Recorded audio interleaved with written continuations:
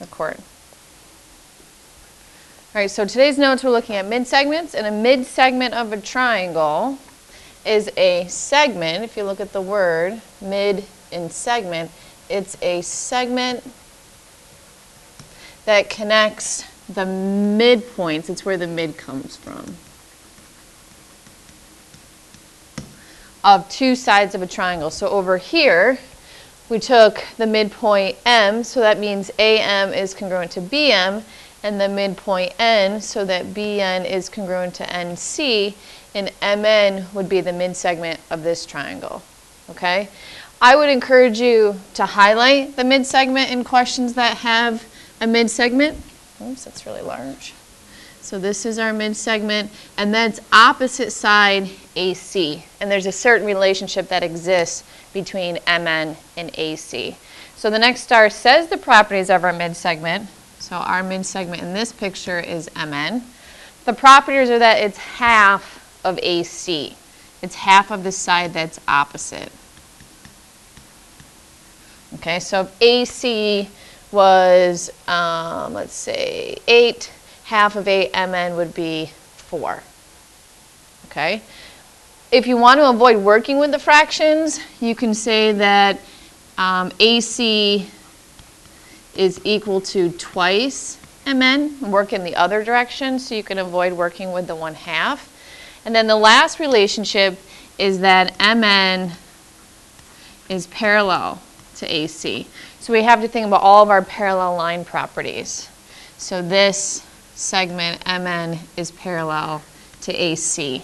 So let's just make a note right here of all of our parallel line properties.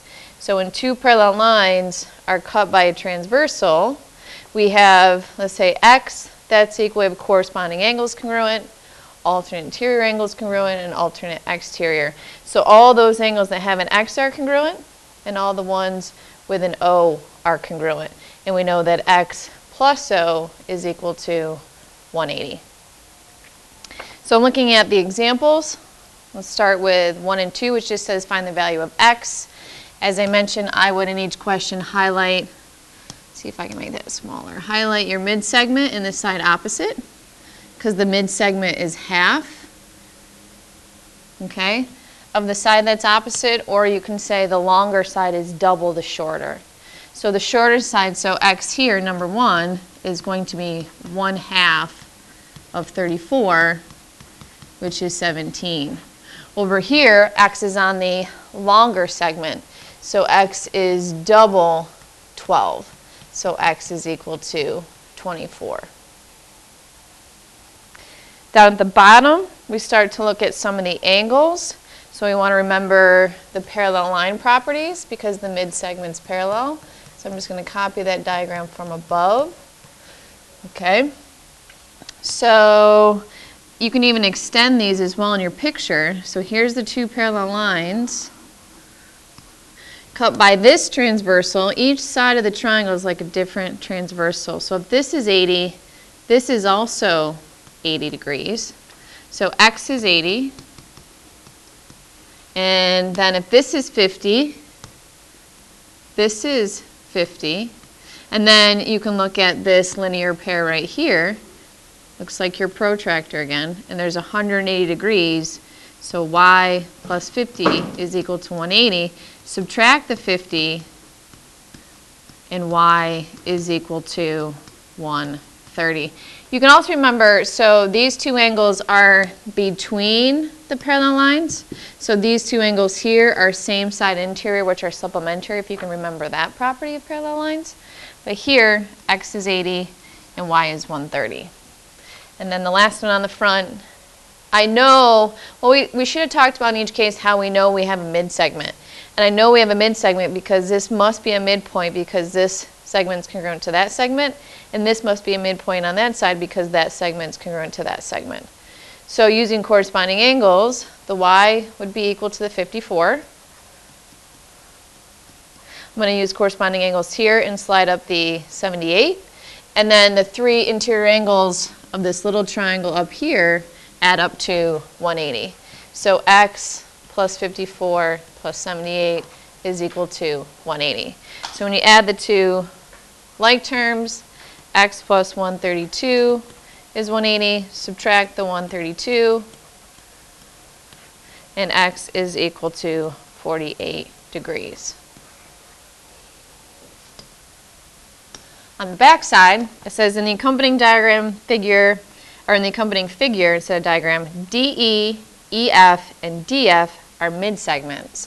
So DE is a mid-segment, and it says the length of DE is 5. So as this is 5, this side opposite must be 10. Because it's the longer, it's double.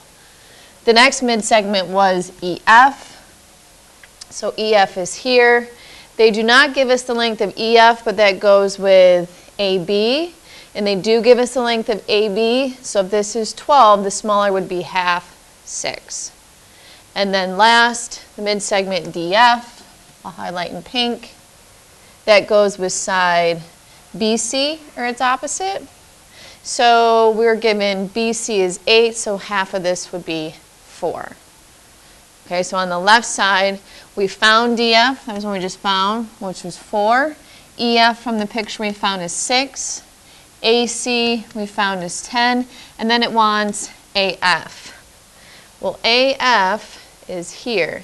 And since this is a midpoint, this is equal to this. And if the whole length is 10, this must be 5 and 5. So AF is 5.